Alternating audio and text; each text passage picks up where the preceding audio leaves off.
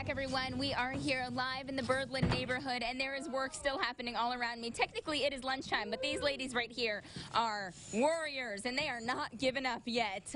So we are here now with Daisy Lanuti, who is a volunteer with Habitat, but also has has become a member of the staff. So first of all, Daisy, tell me what you do here for Habitat for Humanity. Yes, I am a volunteer coordinator here at Greater Des Moines Habitat for Humanity. So it's a super awesome experience because I get to work every day with the volunteers. So engaging them, bringing them together, showing my passion to them, and kind of hyping them up before they get to start building for the day. Okay, so here's the coolest part about Daisy.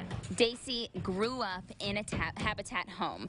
So Daisy, talk to me about your experience, how that happened with you and your mom in that Habitat home, and then how you got here. Yes, definitely. So I am a partner family is what we call our families, and my family went through the whole process that is still the process today, and this was about 10 years ago when we went through it in St. Charles, Illinois. So it's a super awesome experience. We did our 400 volunteer hours with standing by the volunteers. So it's super awesome. I was very young, so I couldn't volunteer on site, but a lot of the other volunteers would bring their children for my mom, for me and my sister. So it's super awesome, like engaging and getting to know everybody. It was great.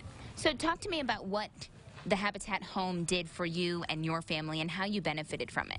Yeah, so we have a saying here, we're not a hand out, we're a hand up, and my family really feels that in our heart because it was a huge hand up.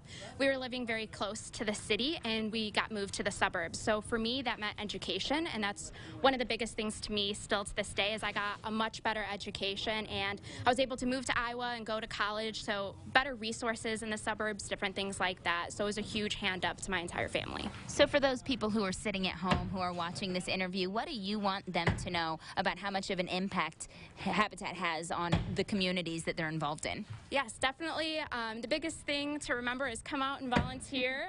We need as much help as we can get. You guys are what's making this house affordable for our families. So it's really important to engage in your communities, get to know the partner families, get to know other people in the communities, and just come out and have a lot of fun. Learn something new, and then take it home and work on your house at home as well. So, Daisy, thank you very much. We really appreciate you being here. And again, we are here for Founders Day. This is all part of a volunteer opportunity for everyone with Local 5, and we are not finished yet. Coming up in just a few minutes, we are going to talk to the Executive Director of Greater Des Moines Habitat for Humanity. So stick with us, everyone. You're watching Local 5 News Midday. We'll be right back.